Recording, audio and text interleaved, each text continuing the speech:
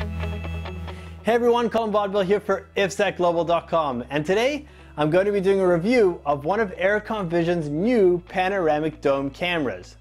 The exact model number I'll be showing you today is the AV12186DN. Let's take a look at the camera now. The first thing you'll notice about this unit is that it's inside one of Arecont Vision's standard vandal-proof dome housings. If we take the cover off, you'll see that they've done a great job of packing the 4 lenses and image sensors into the smaller form factor.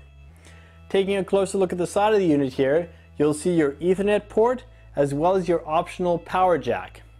Around the other side is your jack for your external inputs and outputs. That's about it for the physical characteristics of this camera, so now let's get techie. The AV12186DN has a maximum resolution of 12 megapixels, which comes from a combination of the 4 3-megapixel image sensors. It supports both H.264 and MJPEG compression and can stream up to 5.2 images per second from each of the 4 image sensors.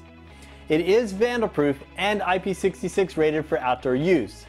It has full day, night, and wide dynamic range functionality and can be powered using power over Ethernet, 12 to 24 volt DC, or 24 volt AC.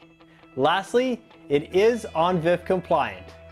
That's it for Techie Talk, so now let me tell you what I like about this camera. The first thing that I really like about this camera is that they've managed to fit it into one of their standard vandal-proof outdoor dome housings. It's much easier to work with and more aesthetically pleasing. Plus, it fits all of the standard Arecont Vision dome accessories and mounting brackets. The other thing I really like about this camera is that they've managed to push up the resolution to 3 megapixels from each sensor and add a very effective wide dynamic range functionality. That's it for what I like about this camera, so now let me tell you what I didn't like about it.